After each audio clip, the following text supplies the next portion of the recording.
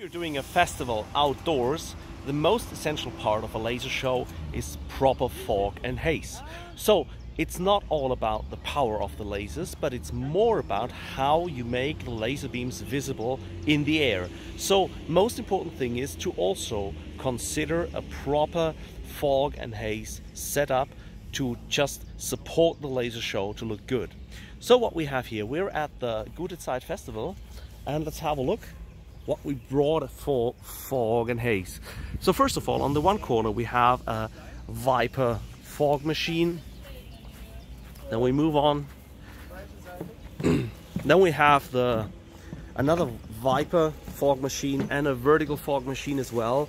Plus we have a unique haze machine here. It's not positioned properly yet, but will be soon. Then we have another unique just aside of the stage. We have another vertical fogger, we have a smoke machine, and we have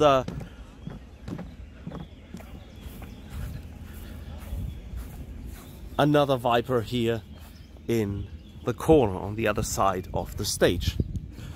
In addition to that, we also have haze and fog machines positioned at the front of house, because from the front of house we can also fill the other part of the area with fog and haze.